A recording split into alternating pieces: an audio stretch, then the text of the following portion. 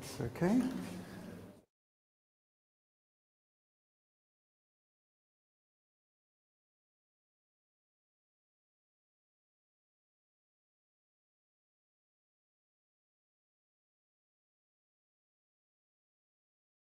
Let me introduce myself. So my name's Andrew Gillespie, and I'm based at Doverbrooks. Doverbrooks is an independent school in Oxford, and I've been there for many years, and one of my roles is academic director. So I oversee students' progress, oversee their studies and their progression to university. So we have in our sixth form, we have about 420 students. So every year we have about 200 plus students going to university. And most of them are in the UK. We have a few who go abroad, go to America, but most are going to the UK. So I'm going to try and share what I know. And between us, I'm sure we know lots between us. So I'll just give some advice about getting into top universities generally, and then specifically talk a little bit about economics and management and business. But just to give you the overview of the whole thing. If you've got questions, ask them as we go. And I will try and answer what I can. If I can't answer, we will take it away and find out. So I'm going to go through, I don't know how familiar you are, but I'll start with the process as a whole, just so we understand the whole thing. And then we'll focus in on the most competitive and what they're looking for. Is that okay so far? Yeah? Okay. Good. We can talk. It's okay. So you're going to see this word UCAS quite a lot. And UCAS is the main system that processes all the applications. So really, at the end of today, if you haven't come across that word before, just take it away with you. And UCAS has got huge amounts of information for you. And anything you want to find out more about, check out, it'll be through that site. So I'll give you more information on this as we go. But essentially, all applications go into UCAS and then go to the universities. It's the hub. And in the UK, you are going to choose 5. So you're going to nominate 5 universities. And you're going to enter it into your online form. And there is no preference. You're not choosing an order at this stage. So you don't, when I applied many years ago, you had to say, that's my first and my second and so on. Now you just put in the 5 names, and they're put in alphabetical. And at this stage, you're not telling a university that you want that one to that one or which one you prefer. Each university gets the application. They don't know where else you've applied. So there's no competition between the universities at this stage. They just look at what they've got. You're going to apply usually for the same sort of course, because you're going to write, as we'll see in a minute, you're going to write your application saying why you want to do that course. And that's quite difficult to do if one of them is economics and one of them is medicine and one of them is French. And that's quite difficult to have an application that somehow is right for all of those. It also suggests that you haven't really thought through what you want to do with your life. So a lot today will be about preparing, researching, thinking, to work out what it is you want to do, and your application should be focused on that. So generally, you're choosing 5 universities, but 1 course. So usually, there are exceptions, but usually what you're saying is, I am interested in economics, and I want to study that at university A, B, C, D, E. Now, it may be that you're interested in economics there, but at that one, it's economics and something else. That's okay, there's still enough consistency. Sometimes you find universities offer a very unusual course, and you really just cannot find it in many other places. King's has one called War Studies. There's not a lot of universities where so there you might find that one does sit a little bit different, but there should be you're going to the student is going to have to write about one statement that somehow covers those choices. Okay, so it would be unusual if 1 minute you want to do economics, but the next minute you want to do psychology, and the next minute you want to do law. That suggests you haven't really thought what it is you want to do. So focus on the course. there is a tendency, and I understand it, to focus on universities. Really, your thinking should start with what's the course that I'm trying to do, and what's the course that I'm aiming for, and then find the universities that match that. Okay? So there's no preference stated, and you're going to complete one form, and that form will go to 5 institutions. Say again? In case that my daughter interested in economics and business management. Yeah. So how she can do? Well, that's again very good question. You may find, and you will find, some courses that are economics and management. That's okay, and you might find 5 places that are economics and management, but they are different things. So if you had economics, management, that suggests she's not quite sure where she's going. So does that make sense? So if you find economics and management is offered at 5 places, fine, totally logical, because you can write about both in the personal statement.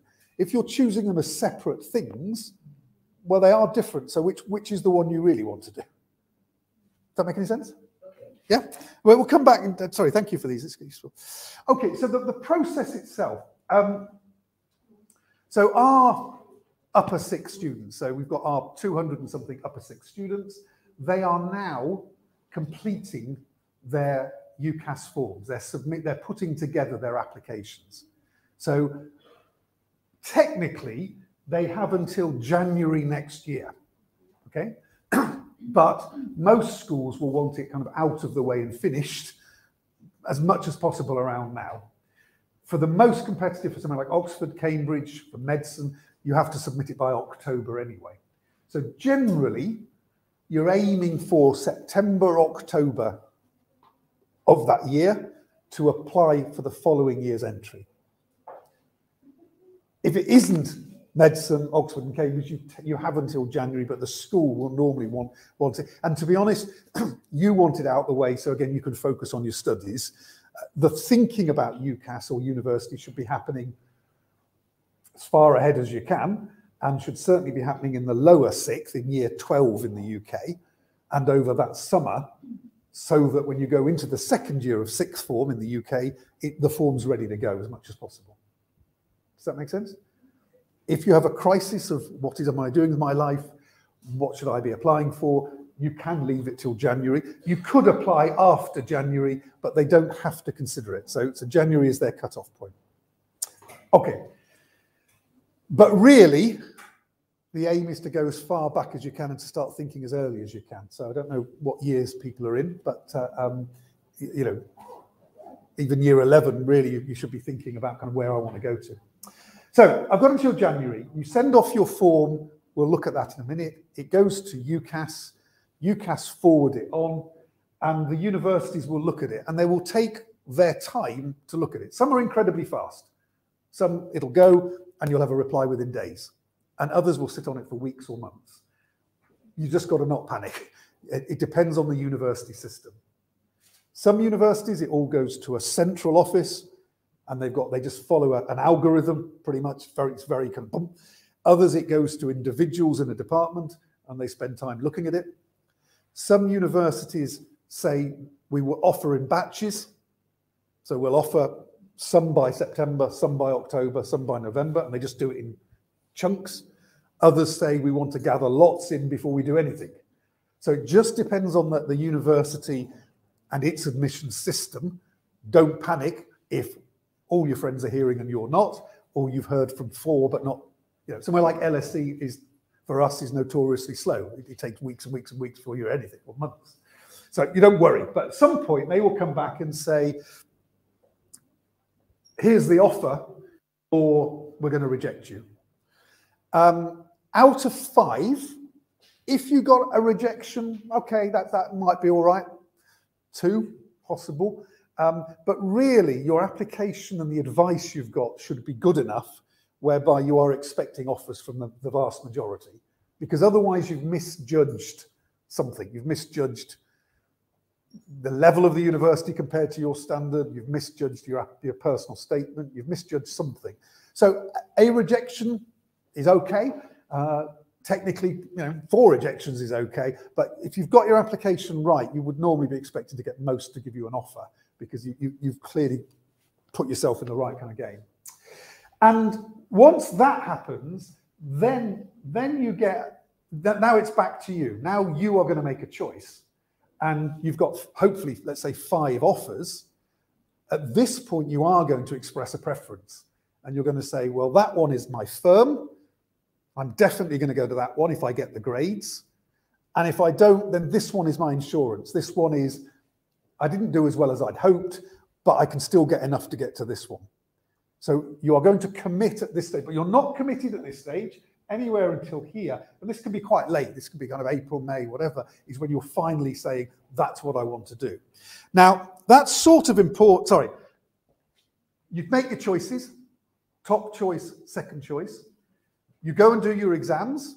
You get your results in the UK, the 3rd Thursday of August. And then hopefully on that day, everything's sorted. So as a school, we have results day. Some students are abroad, but most come in. And what we hope on that day is there's the results. And actually, they know the night before whether they've got into that university. So interestingly, results day in the UK is not what it was. In the past, people would turn up desperate to know how many A stars they got. These days, they've already seen the evening before that they're in, and they've got into their university. So they turn up very relaxed because they know they're in. But so they will know where they're at. And hopefully at that point, it's all sorted. If it isn't sorted, then you've got a system called clearing where you can start looking for any vacancies that universities have. And again, the school will support you if you need it. It's not that common, but the school will support you if you need it. But basically, you get your grades, you get in, and you start university in, depending on the university, but sort of October. Now, the point is, as I say, we're looking at 5, and our advice is to make sure you have some sort of spread, because somewhere in the process, you're going to have to choose 2, and you're going to say, that's my firm. That's perfectly logical, because that says, if I do as well as I expect, or even a bit better, I will go here. And there is now a contract between you and the university. If you get those grades, you're in. If you don't quite do as well as you expected, you have a bad day or whatever, and you end up, let's say, with 3 A's, then technically you're not in there, but you're still in here. And again, there's a contract that says they will now take me. So you're safe. You can still go back to this one. They will have looked already, and in some cases, they might still give you a place with that, because they might have decided it was a tough year, or there's enough in your application to strengthen it. So sometimes you might still get in with that. But what you know is that you're definitely into your insurance.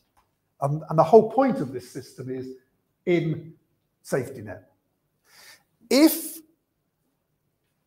you submitted an application that had all of those, and they're all the same, you haven't got an insurance. So you can do that. You can say, right, I'm just going to go for it, and I'm applying to 5 universities that are likely to offer me this. The risk of that is you've got no safety net, because if you've got 3 A's, potentially nobody's going to take you. So it depends on your thirst for risk, and that's the student's choice. Parents are often an influence. We as a school will advise, we make sure parents are involved all the way through. It's a student's choice, but we make sure everybody knows what's happening. If a student wants to do that, they're perfectly, that's their choice. We would usually be saying, actually, you might not have quite this spread, but normally we would say put some spread in there, because that's the point of the system. Is that okay? Ultimately, all of this is down to the student's application, normally with the parents' involvement. Right. Making your application, I won't go through all of this, but basically it's a long form with lots of information, personal details, things about your education. So you're going to put in here all of these sorts of things, contact details, work experience, if it's relevant, if it says something that's of interest to the university. If it's completely irrelevant, don't bother. English language skills, they might want to see what qualifications you've got. And this is the bit we're going to talk about. This is where you start talking about your reason for applying and putting in your choices. But basically, a lot of background stuff. So that's a bit fiddly in terms of what to put in what box, but the school will advise you, or UCAS will advise you. There's lots of information to help you do that. You're going to send it off, and in most cases, the decision about whether to offer or not will come from the left. In some cases, it'll come from the right as well. So it depends on the university and it depends on the course, what it is they're going to look for. But all universities will see the left. Some might require the right. Okay, so we're going to talk quite a bit about personal statement. Now that's your chance as a student to sell yourself, essentially.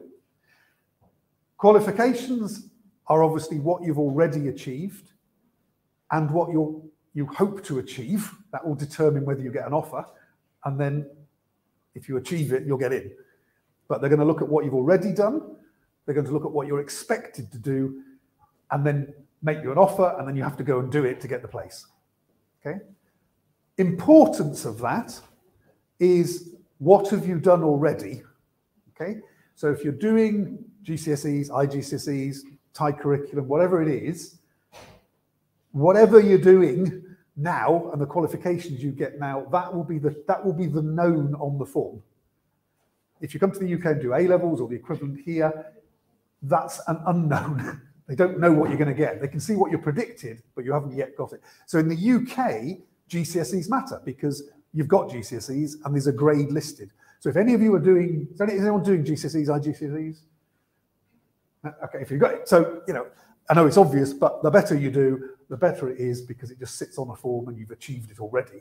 And if I'm already looking at a student who's got 10 A stars or 5 A stars, whatever it is, I know something about them. Okay? If they haven't, it's not the end of the world. I'll look at the other stuff, but it just makes life easier. So qualifications we'll talk about, and then reference is going to come from the school. Okay? And again, just think about that. Why do I want to think about that? We will work with a student who joins us. They may have been with us before, but a lot of students join my school for sixth form. So we start with them in September. They have a personal tutor who works with them for the whole of the first year, goes into the second year, and that personal tutor has got a really, really, really good insight into that student. So the reference that they can write is going to be very focused because they've worked with them one-to-one for 4 terms, well over a year. The reference will support an application, will add value to an application or not. What you're not there to do as parents or students is put pressure on anybody to write a certain type of reference. That's not on. But clearly, what you're looking for is that the school or whoever you're working with knows that student well to support the application. And really, it is about supporting and highlighting the strengths of the student, not getting it wrong, not exaggerating, not over-promising, because the university will never trust your references again, but making sure that you are highlighting why that student is right for that course. That again means that link between that referee and the student, and probably parents as well, is really important, because we need to understand that student, that course, and why that link is so strong and good. And we've advised you probably to do that course. If we don't think that course is right for you, we should be telling you, because otherwise the reference doesn't work. So we're looking for what you need to do well and to try and bring that out. These will depend on what I mean, clearly if you're doing drama, music, something art, you're going to need a portfolio. And in some cases, for those kind of courses, which we're not talking about today, this could be more important than A-levels. What your portfolio does is really significant. For the sorts of courses we might be talking about, admissions tests and interviews, there aren't many interviews in the UK these days, and that just puts more and more emphasis on this, because there are very few universities or courses that are interviewing. I mean, things like medicine, they will, but for most economics and management type courses, they're not going to interview you. So you either get an offer from that or you don't. Admissions tests tend to be for medicine and law and so on, or Oxford and Cambridge. Apart from that, they're not used very widely. But if you've got one, then obviously you need to do the preparation for that, and the score for that will count as well. So we'll come on to that as we go. Where are we? Okay, so if you walk away with one thing, just walk away with www.ucas.com. Okay, it's usually been pretty good. It's getting better and better and better. There are other systems. I don't know if what schools you're at, but we have a system called Unifrog that quite a lot of schools use, and that's pretty good as well. It provides other advice, and partly that competition has made them get better. So I think UCAS is a very good source if you spend time on it. So it's got a lot of things. So very simply, you can just search here and get straight to universities and links to websites and find out about virtual open days and all sorts of things. It's probably your main source. They've got stuff like, if you're not sure, you can start putting in things here. They've got quizzes and things, careers quizzes. There's stuff to help you work out for yourself, or your parents to help you work out what it is that you're going for. And as I say, there's things like this. So it's actually a very big site. There's more to it than you might think, and it's worth just playing around a bit. And again, the earlier you start, the better.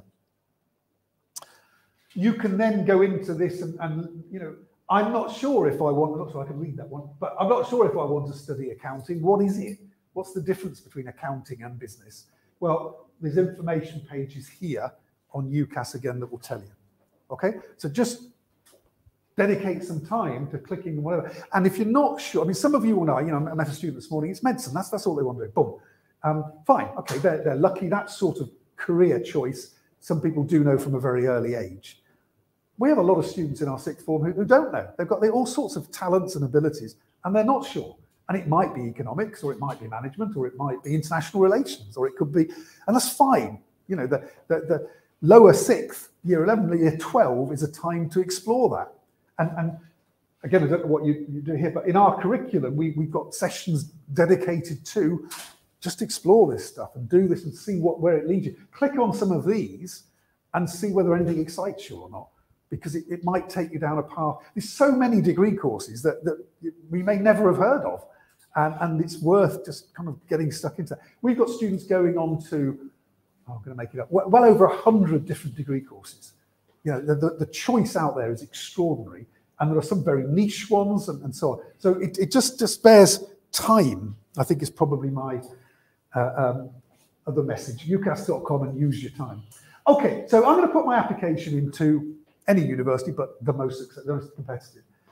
I'm going to need the right qualifications, the right subjects, the right predictions, the right other, and a strong personal statement. Given that, and that, again, is the point. Where are you pitching yourself? So where are your five, and what are they looking for? If realistically you're going to get, you're going to do well, you're going to get 3 A's, that's good. But you're pitching yourself at universities that are A star, A star, A star, then you may get an offer, but it's high risk. You've just got to have sensible conversations with yourself, with your school, about what it is you're actually likely to get. And that will change over time. By April, May, you might be in a different position than you were in September. And that, again, is why a spread is quite useful. Hopefully you've gone that way, but if something has happened that's upset you, and you might have gone that way. So the spread is just depends on your attitude to risk. It's just keeping some options open.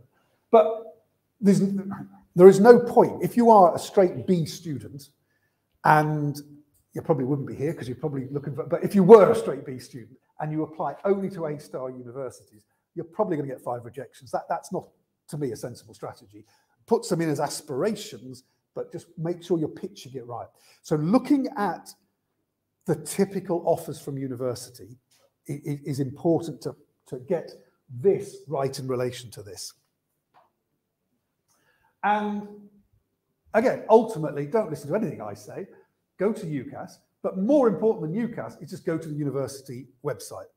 Okay, it's got huge amounts of information. They're desperate for the best students. If you're not sure, I'm doing, my school means I do 5 GCSEs. Is that enough? Okay, contact the university.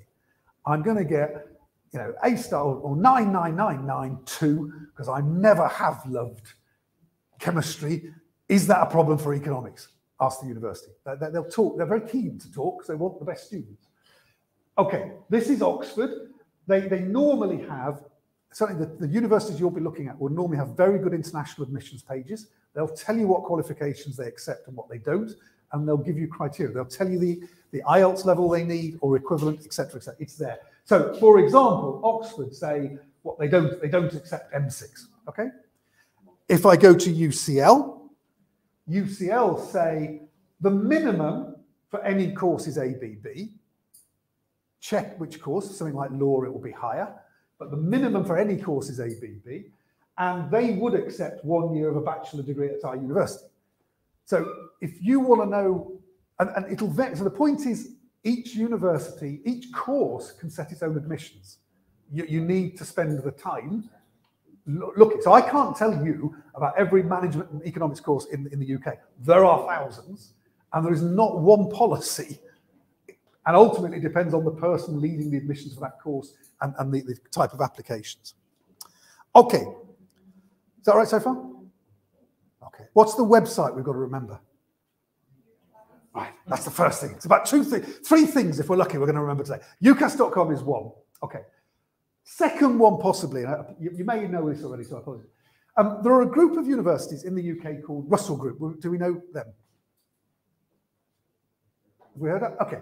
You may come across this a lot. Lots of schools say, 80% of our students go to Russell Group and whatever. It's got this sort of mystique. Some people talk about Russell Group as if there's something quite incredible and amazing, okay? And some people kind of judge schools by how many go to Russell Group, or in the UK, sometimes it's my son goes to a Russell Group university, I'm a very proud father, this sort of thing. Russell Group universities are generally very, very good. It does not mean that non-Russell Group universities are not good. There are excellent universities out there. Russell Group, I believe, I might have got this wrong, but it comes from a group of universities that were very, very research focused. And their emphasis was on doing the research. Now, the risk of that potentially is you focus on the research, not the teaching and learning. I'm not saying they do, but there is a risk that you're research-based. A university that is very focused on teaching and learning, but maybe didn't put as much money into the research side, wouldn't be a Russell Group. It doesn't mean they're not good universities, okay? However, the reason I'm showing you this is because of this, not because it's Russell Group. But what they did do was that Russell Group went around their universities saying, tell me about the subjects that are required for the degrees, okay? So if someone wants to study economics at your university in the Russell Group, what subjects are required, okay? And they've produced this website called Informed Choices. If you haven't been there, that would be my second bit of advice. So I've got UCAS. I've started exploring universities. I've started thinking about subjects, if I don't know already, what degree I might want to study. But I just want to check a few things out. And I want to check that if I am doing A-levels, that I'm doing the right A-levels, okay? Again, if you're not sure what to study, you click that and you can play around for hours and there's lots of great information. I'm going to say I do not want to, I'm here because I want to study economics or management or something. I want to click this. So I know what I want to study. But what I'm trying to find out is, are there certain subjects I have to get my application right? Are there certain subjects I must study? Okay. These here, if they're listed here, sorry, there's a list above. There might be some that are essential. And what that means is, obviously, if you want to study maths as a degree, it will say it is essential to study maths A-level, right? There are others where they're saying, okay, nothing's essential, but some are preferred. So we won't talk about law much today, but law, most schools in the UK do not offer law. So most applicants have never studied law before. So that is not an essential requirement. There is an A-level in law, but you don't have to have done that. So for something like law, all they're interested in, not all, but what they're interested in is, what are your essay writing subjects like? What are your research skills like? And those can come from all sorts of things here. These are some of them. But there are other A-levels that could demonstrate the same thing. These are just guidelines. If we take the ones you're interested in, business, okay, there are no essential subjects. You can apply for business or management and there's no A-level. So there is an A-level business. I teach A-level business. Not every school in the UK does A-level business. So if you've done it, lovely. But if you haven't done it, it's not the end of the world. Okay, same with economics. So they say, look, it might be helpful, you can't read this, but this is accounting, business, economics, English language, politics, maths, sociology. These are all quite useful, but they're not essential. Okay, I would say business for me, certainly if you've studied the A-level business, I think when you get to university, the maths content does tend to increase. So maths is quite useful. It's not essential. Maths is quite useful. A-level business is good because it gives you an overview. But if you've never studied it before, you can still do business and management perfectly happily. Management studies, again, probably can't read those. Sorry, it says accounting and business, but nothing essential. So if you're looking down the business route, there's nothing you have to have studied before. There's no requirement. If you start looking at, I didn't put that. If you put economics, again, there's no requirement you've studied A-level economics. My personal experience, I did economics at university, is I hadn't studied A-level economics and I wish I had. So if you have got a choice, it's a useful because it just gives you a background. What I would look for economics is a maths, but I mean, the economics courses at competitive universities tend to be very maths based.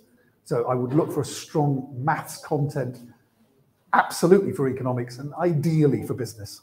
Okay, just because there's going to be stats and things in there. I would, for the ones you're thinking about, again, just spend the time researching. There are thousands of degrees. Someone says, I want to study business. It's like, okay, great. What's that? Is it business studies? Is it business management? Is it business and finance? Is it hospitality business? Is it HR, human resources? Is it marketing? You've got so many variations which might need slightly different emphasis. You're opening up I love business and studying business at university, but you're opening up this massive range of choices and sometimes very niche ones, you know, the business or digital business or business and information literacy, you know, all sorts of different ones. So it's going to take time to really work out what you need. My advice generally, but I'm not saying follow this, is if I choose human resources type ones or marketing, I'm beginning to narrow because I'm going to leave potentially with a human resources degree or a marketing degree, which is beginning to say I'm going down that route. Some people know that's where they want to go. They know it's that bit. A lot of people are not sure at this stage, and therefore keeping a broad business degree or management degree, you can still do modules in marketing, finance, and whatever. And you can probably begin to specialize in years 2 and 3. But if you're not committed to a business area, then I personally would say just keep it broad and you can work it out once you get there or kind of later on.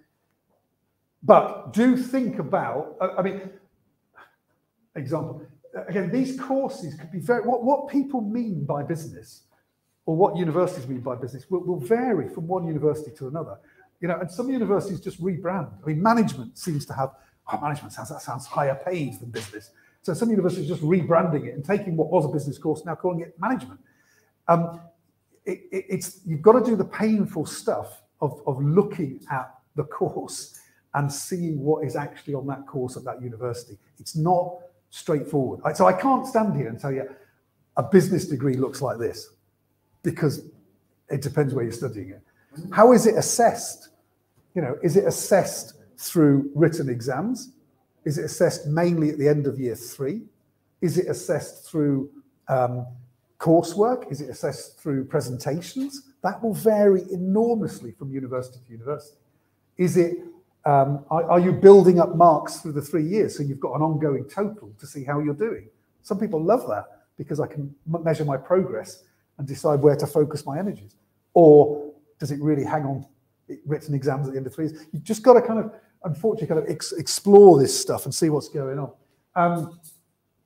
Is it, so you're talking about, I think, about your daughter, you know, is it economics, single honours, or is it economics? I did economics and history. I did a dual honours degree.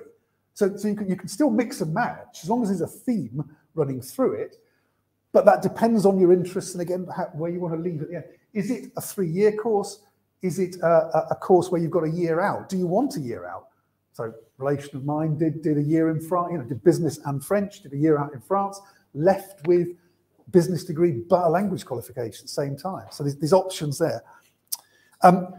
This again is just an example of, I just started, this is, I think we got, the first page of about 20. Is it business and economics? Is it business and management? Is it business economics and marketing? Is it business entrepreneurship?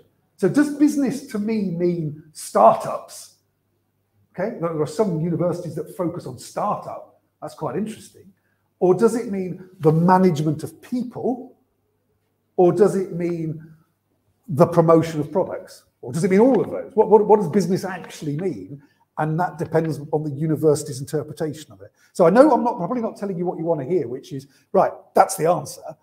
What I'm telling you is there are different views, different interpretations of this sort of thing. So I'll just give you two examples, just because I'm based in Oxford. Two universities in Oxford. One is the University of Oxford. The other is Oxford Brookes. Okay. University of Oxford is old, very famous, very high in league tables. Oxford Brookes is younger, can't remember how much younger it is, and does a wider range of, I'm going to say modern, but modern subjects. Okay. Business at Brookes, so actually I've taught on business at Brookes. Business at Brookes tends to be about solving business problems. Again, there's all sorts of varieties. There's hundreds of courses you could do, but the approach tends to be, am I building the skills that you need to go into business? Can I present? Can I work with people? Can I solve problems? Can I analyze data? And it's very, it's project based. You're doing modules, you're collecting marks for modules as you go. You can start to see how the progress is going over the 3 years. You can choose massively flexible on the modules. So if I start to like HR, I do more of that. So Brookes is enterprise, real business, employability. At the end of that, they want you to go into business and be able to get on with it. Okay? This is Oxford, University of Oxford, economics and management. So you can't do straight management. You can't do business at Oxford, University of Oxford. You can only do economics and management. Okay? What do we want? We want to study the organisation of businesses. We want independence and flexibility. We're going to solve problems. So that's okay. That's all pretty cool. Sorry, I think I've got it here. So I've lost the thing. I'll find a slide in a minute. What they will say, though, is if you're studying economics and management at the University of Oxford, this is an academic subject. You are going to study the research. You're going to study the journals, and you're going to do written exams. And that's what they're testing. Oxford Brookes has that, but it's got projects and scenarios and business simulations. So I'm not saying one's right or wrong, but within this heading of business and management, you've got completely different, very different interpretations of what your 3 years are going to be like and how you're going to be assessed. And if we're talking to the student, it's which one is right for you. What do you want to leave at the end of it? Okay, so we're thinking about the courses. We've got to think about the universities. Again, you can go on to UCAS and start to look at that.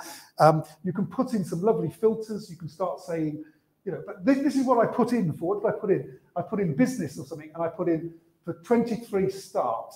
And these are the universities in the UK that have a business course. There's quite a lot of them. Okay, and within each of them, they've probably got several hundred business courses. Okay, so you want to start filtering. One filter. So how do I get that down to a manageable list? Well, this is a UCAS slide. Style. Do I want? When I went to university, we had first year exams just to get through, nothing for 2 years, and then we went into exam halls at the end. So everything depended on about 1 week's worth of exams. Okay. If you like exams, that suits you. Okay. Others will have continuous assessment, coursework, projects, and so on and so on, which suits your style of learning and your stress levels and whatever. Location. Okay. I am happy to be on a university campus miles from anywhere else. I'm happy to be with 15,000 students in a bubble, miles from anywhere else. Yeah. Or I want to be in a city centre. What's the style of place that's going to suit you? Do you want countryside? Do you want well, in Oxford we talk about town and gown. So the gown is in the old days was the university, and town is the city, and they kind of live together. So Oxford is town and gown united. But even that town and gown, Oxford has got all sorts of traditions. When you first join the university, you go to the library, the Bodleian Library, and you have to kind of swear that this oath from several hundred years ago, promising that you will never burn down the library, and so I remember my first piece of work was marked in Latin. I had no idea what was going on, but someone returned my essay, with comments in Latin. So some people love that, and other people go, that isn't me actually. That style doesn't suit me. So style, location. Size of university, do you want 20,000 people or do you want 5,000? Living costs and employability. So there's a whole range of things which you can filter. Plus, again, standard. Where am I pitching? Am I A star AA? Is that out of my 5? Is that my midpoint, or is it A star A star? Where's my midpoint? So you can filter on grades to get that massive list of red dots down a bit. The other feature, I don't know how good this is, but the other feature that they've introduced on UCAS is chat buddy things. So you can talk to students who are actually at the university about their courses and things. And again, that's tells you where they're from and it tells you what they're studying. So this one was for law, but you can just kind of ask them questions. So they're probably good ambassadors. Do watch, this is for law, but do watch this sort of thing. Watch all sorts of things. So for law, typically A star A, okay. At least 2 A-level subjects from UCL's list of subjects. So again, you're into a world of different universities doing different things. And, if I'm advising students, I make sure that they write out for me and normally print off these entrance pages for the universities because it needs checking and double checking. What you don't want to do is get caught out that you've met every requirement except your IELTS is 0.5 off, or you haven't got a 6 in English language or something, okay? If in doubt, contact the university. But this sort of thing, this university, UCL, which is a great university, has a list of subjects that it prefers. It doesn't mean they don't count anything else, but it means that normally for them, it means 2 of the 3 should be from this list. Now, the list is enormous, right? So I'll just, it's ancient history, art, biology, business, whatever. So it's an enormous list, but I can't remember what's not on it. But if you were doing media, photography, textiles, I'm making those up, but you might find that 2 of those are not on that list. And then even if you've got A stars, you've got an issue. So check, double check. Okay. Again, it's all blurred, but let me just give you an example. So if I was working with a student, I'd be looking at solid. What's the midpoint? What are you likely? If it turns out as expected, or with a little bit of a good day, what are your options? What are your aspirational ones? So let's say we've got 1 or 2 midpoint, 1 or 2 aspirationals, and then what's your safety net? And I would get students to, so for example, so you can't read this very well. This is for management. Manchester, 3 A's. So I'm an A grade student. This is where I'm pitching myself. I've got a couple of aspirations. I'm going to give it a go at, what am I going to give it a go at? Business management with a year in industry, A star AA. So I reckon I've got a chance of that. I could have a couple of them, okay? But I've got a year in industry, so I've got to make sure I'm happy to take a year out. And I've got, I don't know, what have I got? Okay. Well, just as an example, I could go for business analytics because that's a much lower offer.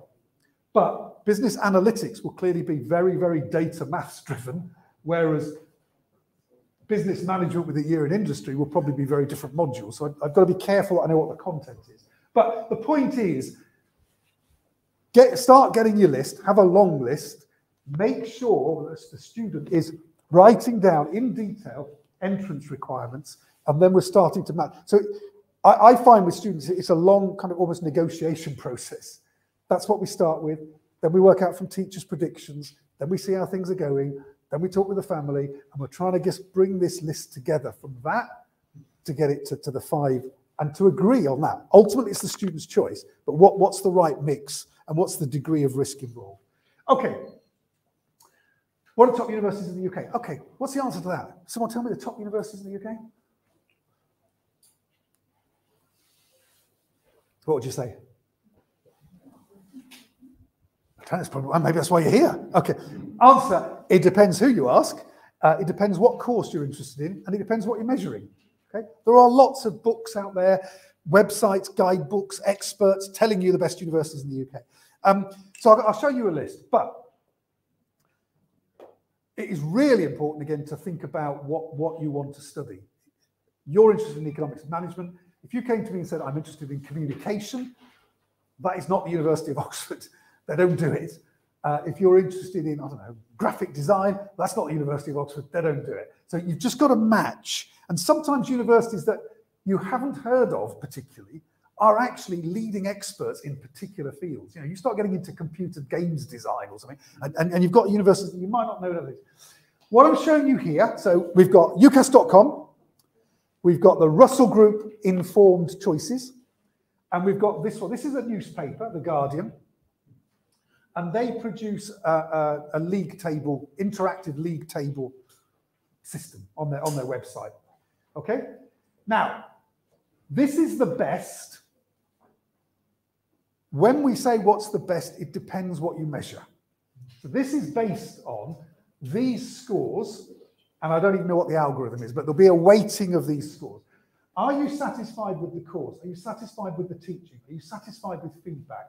What's the ratio of students to staff? What's the spend per student? What's the entry requirements? How much value do we add? How many students go on to get firsts or so on? Who's got a job after 15 months, etc. So they're very good things to measure.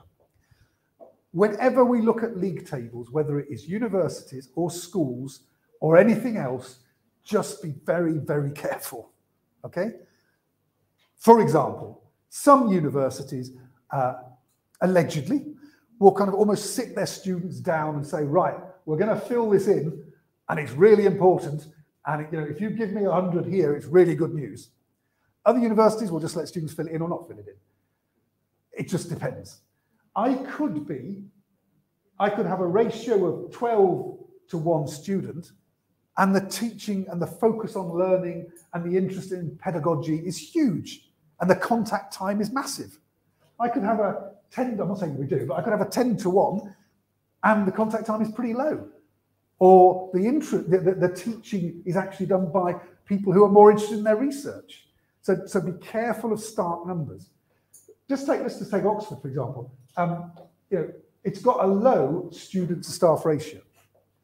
Why? Because you have some big lectures, but you have a lot of seminars or one-to-one tutorials. And that's, for some people, that's beautiful. That's what you want. But the contact time, you know, is less because one-to-one tutorials are very labor intensive. So you're doing a lot on your own. I mean, you know, Oxford requires you, or these universities require you to study a lot on your own and then bring it together for some sort of pretty intense moments. For some students, that's exactly what they want. And for others, they maybe want a bit more guidance and structure about what they're doing and more regular assessment. So be careful. But the ones you've probably heard of, Oxford and Cambridge, St Andrews in Scotland, London School of Economics. Again, these are...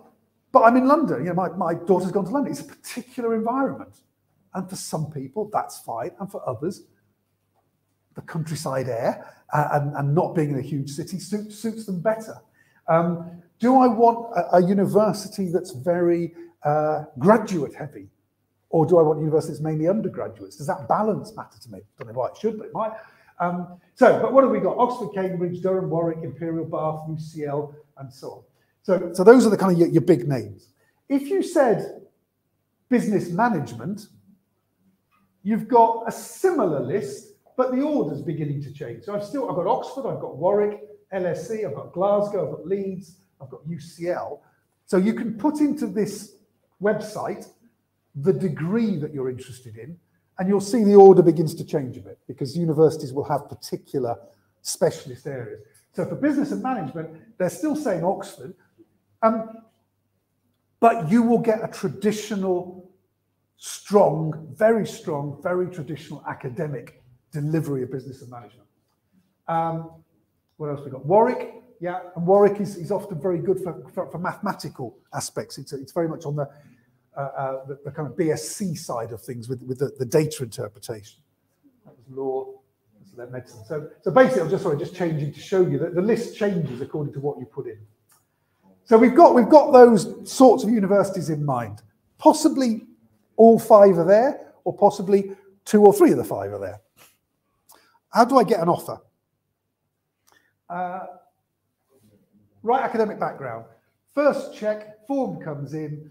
What have you achieved to date? If you've achieved nothing to date, may not be impossible, but making life a bit harder. If you've achieved lots to date, then let's push you through to the next stage. Have you chosen the right subject for the right reasons? What do you think that means? It's pretty obvious, but what might be the wrong reasons?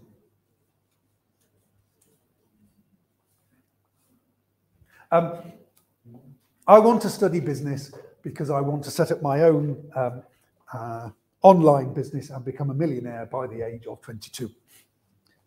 Is an admirable objective. What would the university say? They'd probably say, well done, off you go and set up your online business, and I'll see you when you're a millionaire and you can give a donation to my library.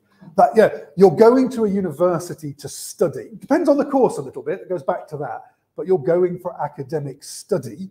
They want to know why you want to study it, not why you want to be a great business person. Or I think Jack Ma is brilliant, management style is extraordinary, that's who I want to be. Well, okay, off you go. What do you want to study? So do you really want to read literature about business or economics? Do you really want to analyze data? Do you really want to look at journals? Do you want to compare economic theory, or do you just want to make a lot of money? I want to study business because my mother has got a very successful business and I think she's brilliant. That's great. You love your mother, very important. But what do you want to do? So an awful lot. Sometimes people are apparently studying things for completely the wrong reasons. This is why you want to engage in academic study of a subject. Forget your parents for this one. We don't care about your parents. It's what's driving you. And what do you think in 3 or 4 years' time will you get out of this? Because if you're telling me, you want to go and make £1 million a week or something, fine. I'm not sure I'm necessarily going to teach you how to do that. I'm going to teach you how to reflect on things. So we'll talk about this in the personal statement, but right reasons. This one, can you survive in an intense and pressured atmosphere? It is. And it's quite interesting. My eldest daughter has just gone to university last year. And so, actually having talked to students for years and years and years about this, to see it for yourself was quite interesting. And you're there, and actually you don't have that many lectures, and actually you have a huge reading list, and you're given about 50 things to read for next Monday, and you're thinking, where the hell do I start? And which ones matter? And how long should I spend 24 hours a day on this? Or can I skimp and just do those bits? And these are all quite big questions. And suddenly you're into, and how is this assessed? Because I've just got used to A-levels. I know how to write an A-level essay, but I've never studied economics at university before. I don't know what they're looking for. And I'm not going to have a test every week that I'm used to at school. I don't know, how does this game work? It's quite scary. However good you are, it's quite scary. And there's a lot of people. So you're not, you're coming from most schools and you've got a form tutor or a personal tutor who's there guiding you. And suddenly, nobody, they're not saying they don't care, but there's not as many people around. You've just got to get on with it. And a university is worried about the emotional pressure. They're worried these days a lot about mental health. I mean, they are really worried about, are you going to be okay? And they're worried about, are you going to drop out? For all sorts of reasons, but they're just worried about, is this person going to be okay with us in a world of lots going on, not a lot of individual time, a lot they've got to do on their own. And so what does that mean? When I look at international students who come to our school and other schools, and they come for GCSEs or A-levels or whatever, I am amazed by what they've achieved. At the idea that at 14, 15, 16, you go abroad and study and you get through it in a different system is quite incredible. And I am genuinely always amazed by that. And I'm sure universities as well, that is just already evidence that you can get on with stuff and you can survive and you can adapt. And it's a very powerful personal point that often international students who are studying abroad forget to kind of make. They just say, well, I've done it, so what? You know, someone like me went to a very traditional school. I knew nothing about the world. I'd never left this little bubble. And I got to university, it's like, what's going on? I'm completely useless. And, you know, we've got people studying with us who have done amazing things before they got anywhere near university. Now, whether you've done that by studying abroad or in other aspects of life, you do try and show that you've got resilience, that you can kind of cope with stuff, because I think that does matter to them. Range of interest, we'll talk about this in a minute. Range of interest, yes, but range of appropriate. I'm not actually interested in your love for your pet iguana necessarily. I might be, but I've got to work out why it matters to me. As you know, I'm an admissions tutor. My life is all to do with economics. And I'm worried about the recession, global recession, not necessarily a pet, whatever. Unless there's something there that tells me you're going to be great on my course. Okay, if there's anything, so we can work out why caring for my iguana or whatever it is a very valuable skill, but we've got to make that link. This one we'll come on to. Do you have a depth of interest? Again, is this driven by I read an idiot's guide to economics and it looked quite good, and I read somewhere that economists earn a lot of money. Is that the driving force, or is there a bit more to it, or a lot more to it? What's that one mean? Have you studied independently? What do we think that one means?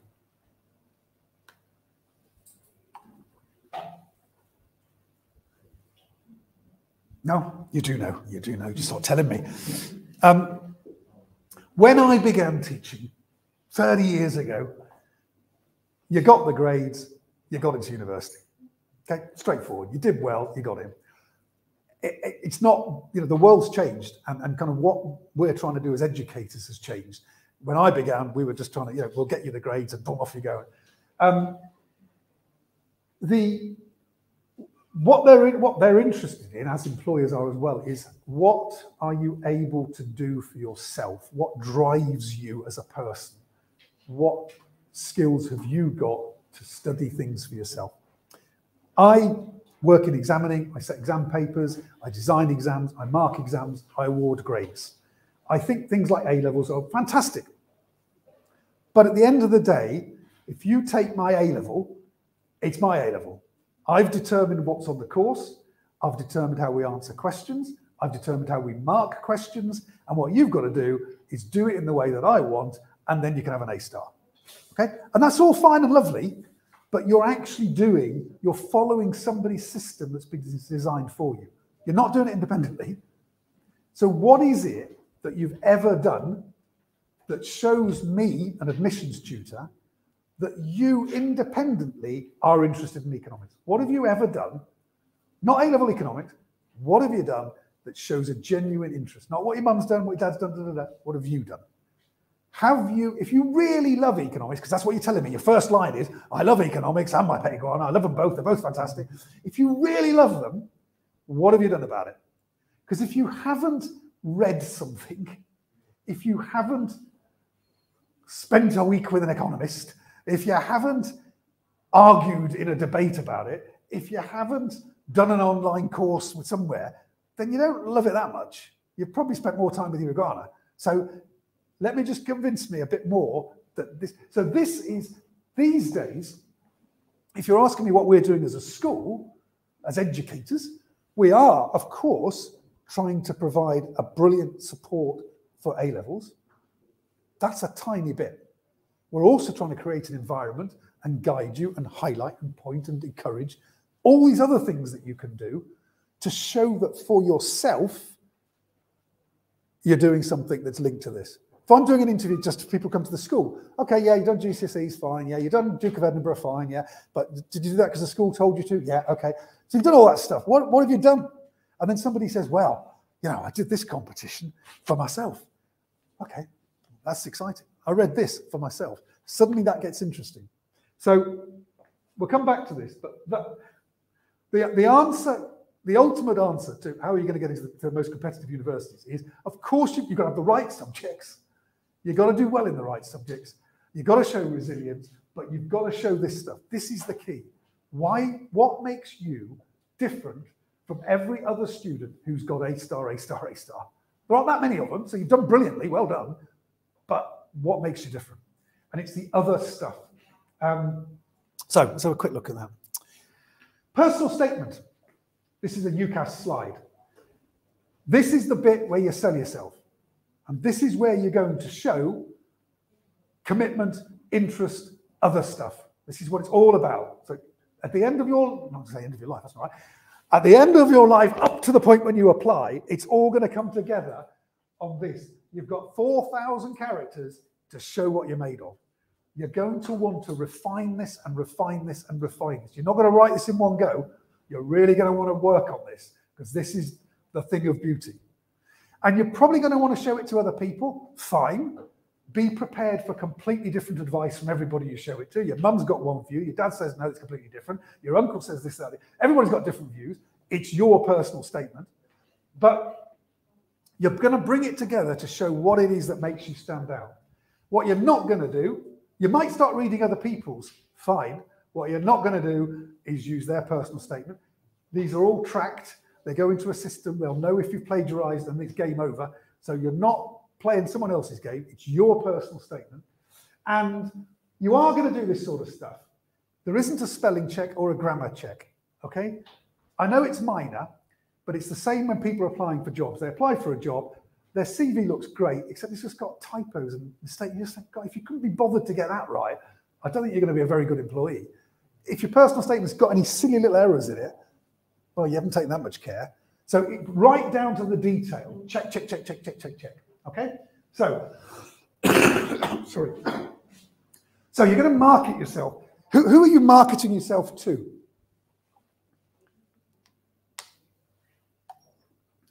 You want to study business? Who's your customer? Okay, you're writing this to be looked at by the admissions team or the admissions tutor.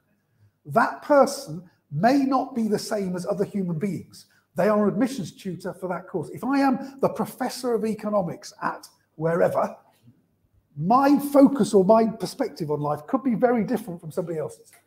And therefore, your interest in Arsenal's performance against Liverpool may be fascinating to you, but may not be fascinating to that person whose life is about economics. And you've got to keep them in mind. How are you convincing them you've got a passion for the subject, you've got the skills, and you'd be a good student on their course? Because I've got loads of people applying. Why do I want to pick you? And it's not whether you're a good human being. It's not, I have lots of friends and I like to watch films at the weekend. I don't care. Oh, well, I might care, but I probably don't care. I just want to know whether you're going to do, you're good at economics and why you're doing it and what you're going to gain from the course. So, okay, too many words there. What's useful? Evidence you're well informed about the subject. Okay? Not the A-level, but the degree. Why are you studying this degree? And that can be tricky because the degrees vary so much from university, but what is it that you think studying an economics degree will give you at the end? And it doesn't have to be. I don't know, what do you think studying an economics degree will give you at the end? Anyone? It can be skills. I mean, let's take history. History is one of the best paid degrees in the UK. It's not because we love historians. I mean, you know, they're lovely, but it's the ability to research, to synthesize, to analyze, to put together arguments. It's those sorts of things. So why are you studying economics? Is it that you want to become good at analyzing data, identifying patterns, making recommendations? Let's think through the other end of it. So evidence you know the subject, evidence that you've got motivation So membership of clubs, additional reading, relevant work experience. Have you done any of that? We'll talk about it in a minute. Range of interests outside academic study. So this is what UCAS say. I'd be a bit careful. I mean, voluntary work or whatever, it can show you're a rounded person. It can show really important skills, leadership, teamwork, collaboration. But don't just list these. What you don't want is to be descriptive. I've done this, I've done this, I've done this. What have you gained from that? And how does it contribute to the degree? Go back to the customer idea. And actually, I'm going to just go back about 50 slides. Go back to the customer idea and think about, wherever it was, that. Go to the website. They don't all do it, but I mean, that's if I'm applying for economics and management at Oxford, if that's my goal, this is my customer. We are looking for candidates with an interest in and motivation for studying the organisation of businesses. Right. Where in your personal statement are we showing that? We're interested in a capacity to construct and critically assess arguments. Where in your personal statement have you shown that? Is that through debating? Is that through the coursework you did in psychology? Where have you shown that skill?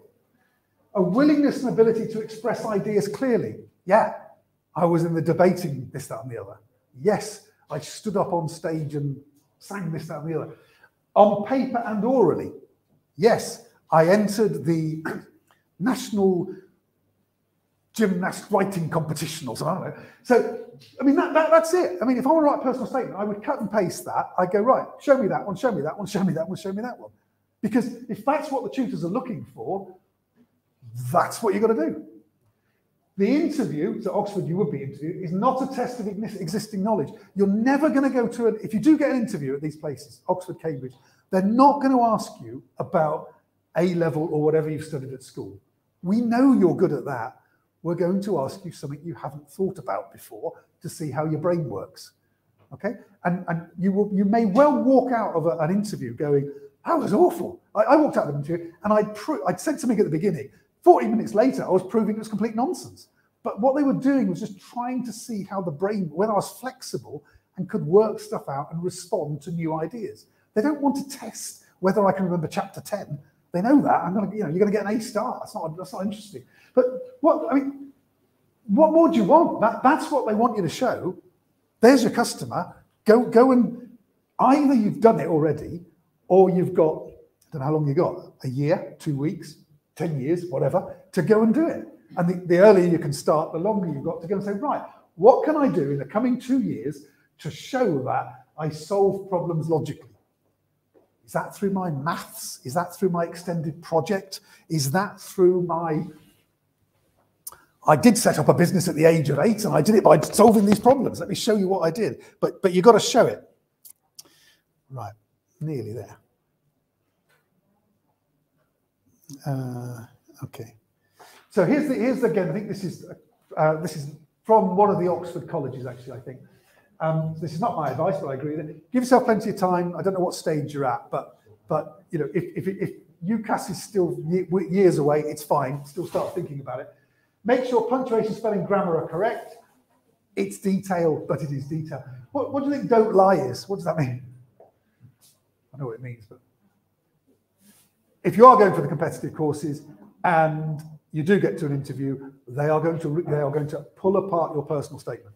They're probably going to get you to prove that some of the things you've argued are wrong. Okay, it's fine. But they are going to ask, if you say you have read War and Peace by Tolstoy in 5 languages, they're going to check you. And they're going to know it probably better than you do. So you don't put stuff down you haven't done, far too dangerous. Avoid cliches.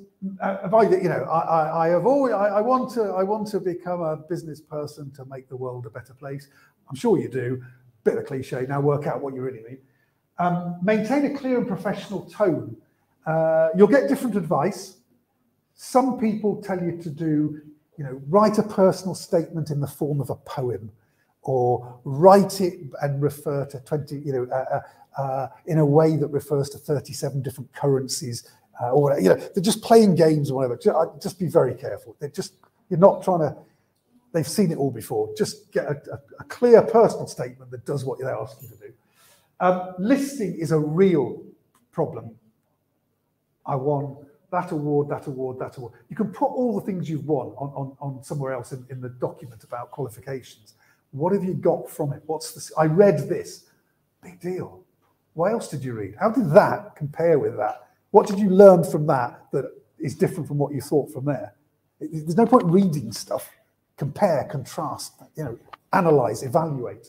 I'm fascinated by business. It's exciting. It's extraordinary. I love business. These are all words. Draft one, fine, no problem.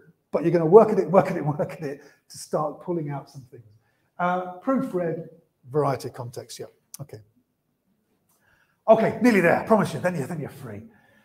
If you go to Oxford, Cambridge, and other universities, they will talk about this all the time. Okay, and this is the other stuff that I've been going on about.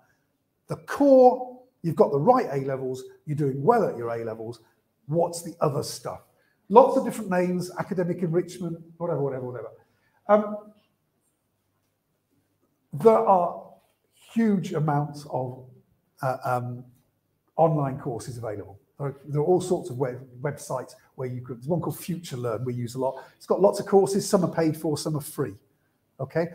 If you are interested in economics or business, how interested are you? Have you done an MIT course in something? Which bit of it really interests you? Is it business and ethics that you love? Is it business and managing people? Is it the economics of business?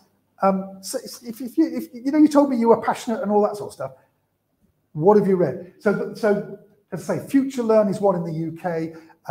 Just look for open online courses and see what's out there. And if nothing grabs you, if nothing makes you want to click, then probably you're not, this isn't the right subject. Maybe you should be doing something else. And that's fine. But what is it that you click? Because then you get into it and then you can talk about it and then you can click something else and say, right, I thought the success of a business was all down to intellectual property. But now I've learned it's not actually, because there's this case study and now I realize it's all to do with motivation. You can begin to do stuff. So reading and online courses, podcasts, societies, all set them up yourself. The candidates who are going to win are the ones that say, yeah, there was nothing going on at school, so I set up the Economics Literature Society. And we started by reading Friedman's statement about monetarist economics and compared that with the current UK economic policy and laughed. Whatever, but you're into it and you're driving something yourself. So I can't remember which college that was, but that's one of their slides. This isn't, okay, nearly done. This is worth looking at, and there are others. If you put in super curricular, Oxford, Cambridge, super curricular, Warwick University, you'll probably find some really good links. This is one that's good. It's UNIV, University College, Oxford, UNIV Ox AK UK, and they do a lot on super curricular and what it is and why it's important. And they give you lots of links to things. There are others.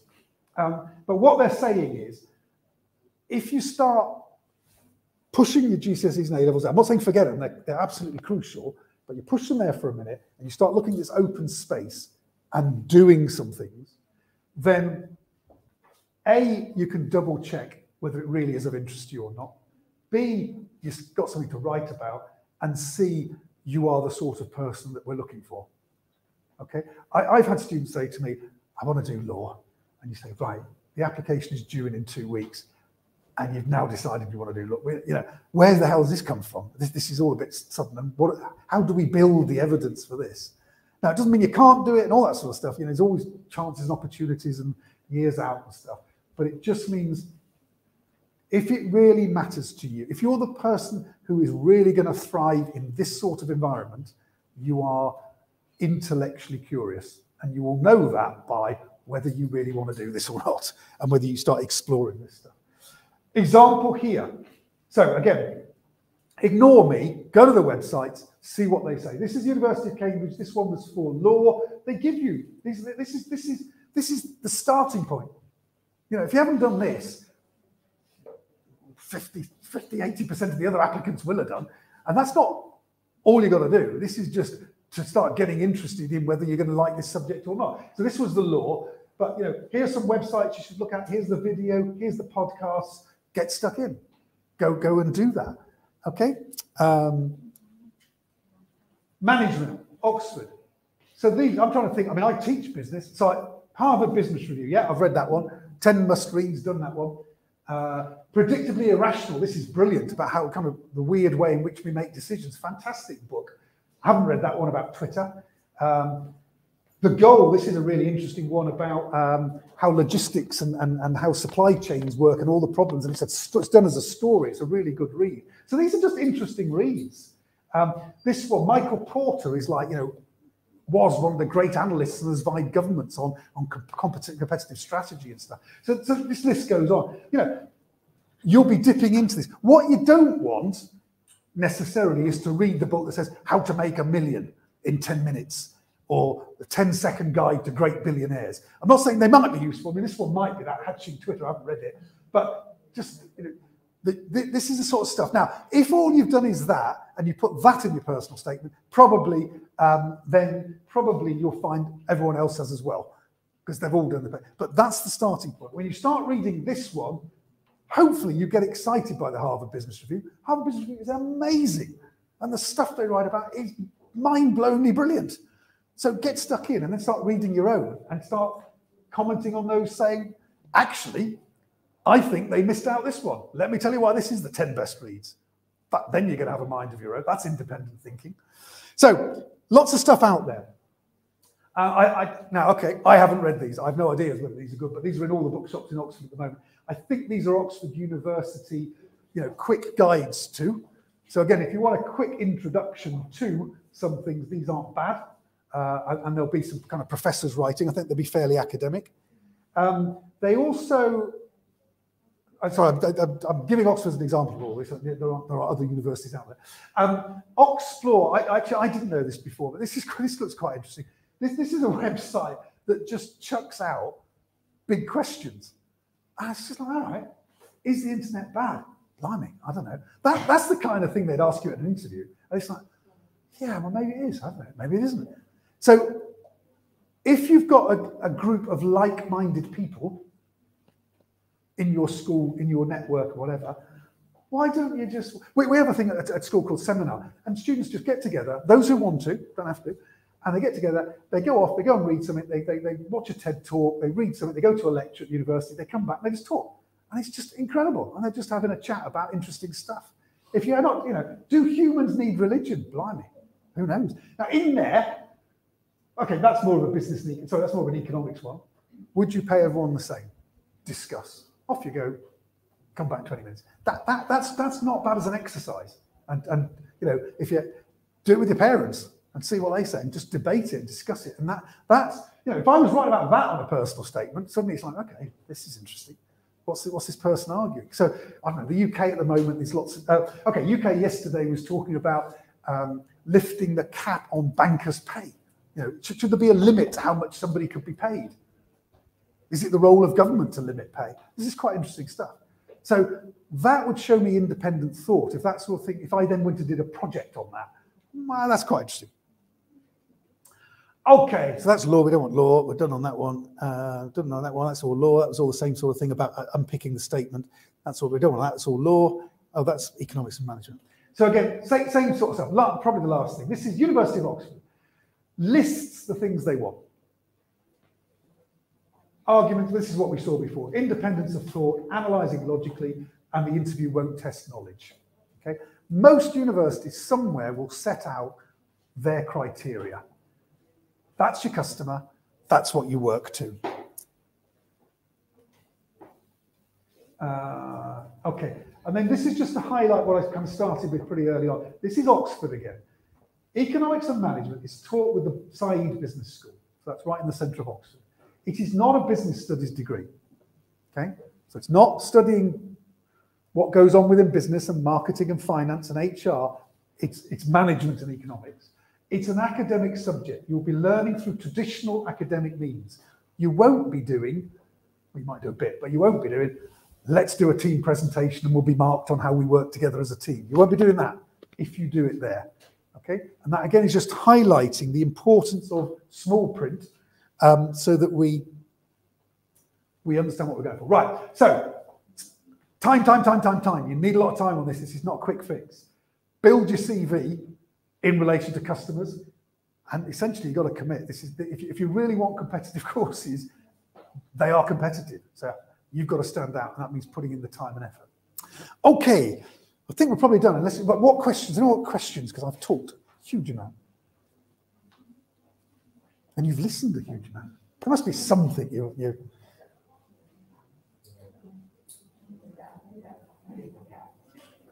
No? Yeah. My son, I would like to ask, can I say on personal statement that I wrote comments on the economics on Instagram? Sorry, that you did what? Sorry, I got terrible hearing. Okay, so this is great. Can I read that out? Is that okay? Can I say on the personal statement, I wrote comments on economics on Instagram posts. What do we think? What does the audience think? Depends on what Instagram post, yeah. the originator and the people that joins in the conversation there. Yeah. That could be interesting. Yeah, but I am interested because what are you doing? So what is it that people are talking about? What are you putting on there? What's the debate about? What's your view? So that is potentially really interesting because it's not passing the exam. Tell me a bit more about it. What were you doing? Oh, you got your voice gone as well. But immediately there's a spark there, and I'm beginning to think, what are you thinking about? What are you contributing to? So potentially great, but if you just leave it, it's just descriptive. So at the moment, I don't know enough to know what it is what's going on, because it could be a load of kind of complaints about the UK government, and we're just telling the UK government they're all fools. Not, but if it's economic critique, it's fantastic. So great. Yeah. Anyone else?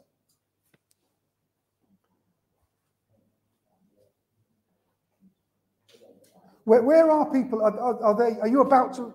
Are you writing your personal statement already? How far away have you got? What? Zero. What does that mean? You've got 0 minutes, you mean? But when do you have to send it? You've got to send it soon. 12. Okay, that's great. Okay, well, so you're beginning to get involved in Instagram, whatever. You've got a year ahead of you. You're clearly interested in economics. So is there an economics society at school or anything like that? No, but maybe you could start a blog, or maybe you could start a magazine, or just a group of reading. Much more powerful if you do it. So if you join a school society that the school runs, great, but much more powerful if you're doing something like that. Loads of opportunity to do the reading, no problem at all. Yeah, you're fine. You've got to just get stuck in. Anyone else? No? Are we done? Yeah. Could you go back to your recent slide on decision? Go back to decision? Decision? Yes, right. About which decision? Which bit? Yes. Decision about the university, or? Yes, decision. Trying to find which one it is. That one or not? Next one. Decision. I'm just trying to think which one. The decision about which? About? Yes. There are 3 bullet points on the left and 3 on the right. Oh, sorry. Yeah. Yes, right at the beginning. Yeah, sorry. Yeah, I'll get there. Sorry, I'll get there. Okay. That one. Yes, apologies, sorry. Assume you are the reviewer. Could you give me the score or percentage of personal statement and qualification and reference in terms of percentage? No, sorry. Yeah, no, great question. That's a great question. There is no for this. I don't think, I might be wrong actually, but I don't think there's any equation at the back. If there is, it will be determined by each university or each department. So I think it's straightforward as saying, 30%, 30%, 30%. What is important is how they fit together. So thinking about, say, you shouldn't get involved in the reference. I think as a student, you have the right to see it when you get to university, but you're not trying to influence the person writing the reference and put pressure on them. That's all. But what is important is that these things are kind of linked, or they kind of support each other, and they're not telling completely different stories, obviously. Sometimes here, so for example, it might be that I say that the student maybe hasn't written enough about, in my view, about how they have come abroad, adapted so well, been independent. Maybe that the student hasn't written about, at our school, students organise their own time quite a lot. They're very independent thinkers. And so it might be here that if it isn't in there, I can pick it up here and support more with that. So those have to kind of work together. As it comes in, basically a university, this is in some senses a checklist, isn't it? It's if you haven't got the right qualifications, then you probably don't go through to the next stage. So remember there was one for UCL that said, you've got to have grade 6 in English and math. If you haven't got grade 6, you just don't get passed to the next stage. So that's just a filter. So this will immediately filter applications to say, are they in the right sort of area? Yeah. Then this is going to be very powerful because that's the person I'm going to be working with. This person could be almost a professional reference writer. This is who I want to understand, but that's why it's got to feel personal. So I think I'd say that gets them in the. You're applying for economics and management. I need you to have A, B. Yeah, your GCSEs look good. Your predicted AAA. Right, you're in the game. So that gets you in the game. I'm going to read that and be interested in that. And I'm going to be interested in the relationship between that one and that one. And whether, say, they think they are giving me a good overview of that student. You mean that there is like a subjective decision from the admission team. One more indication. Admission team are working as one team, or they assign the professor to do everything, and make decision by their own. The process will vary from university. So we'll get some universities that have a central team, and they are making all the decisions. In other ones, they farm it out to the departments, and the departments make the decision. But if they do that, they'll do it in a way in which they are considering all the applications on the same basis. But ultimately, if I'm reading a personal statement, it is subjective. It's an interpretation of what that student's strengths are. Okay. I mean that's and that's why carefully crafting that is important. It isn't something you rush and just write. I mean, we would expect. I don't know. You're not writing this once. You should be writing and rewriting and doesn't. I begin with a personal statement by just write anything, just get a load of words on a page. You've written far too much. It's far too descriptive. It's all over the place. But you've got something to start working with, and then you're going to edit and edit and edit, and then you're going to go back to what the customer said, and you're going to go, well, that bit's missing. How do I show that? And the earlier you can start on that, you begin to identify the gaps that you've got to fill. I didn't do this. Lots of students don't do this, but you could start now looking at what your personal statement looks like, because then you've got a year to fill in. If you don't need more of that, I've already got lots of evidence of that. Let's have a look at that bit. That's what I've got to work on. Then you've got 12 months or a year and a half to start doing it. So again, that's all in the planning stage. Does that? Sorry, that was I'm not sure that answered your question particularly, but I suppose it's the combination. If those aren't right, you won't be considered. But then it's a combination of those things. Okay, I'll say it again. The reference probably is explaining, it's giving a context. So let's say you've done 5 GCSEs because the school you're at, that's the curriculum.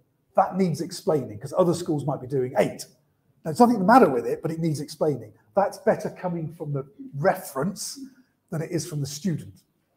Let's say I've had students who've had, a relatively average background, and they come and they choose the right subjects, and they study economics for the first time at A level, and they study business for the first time, and they are just amazing.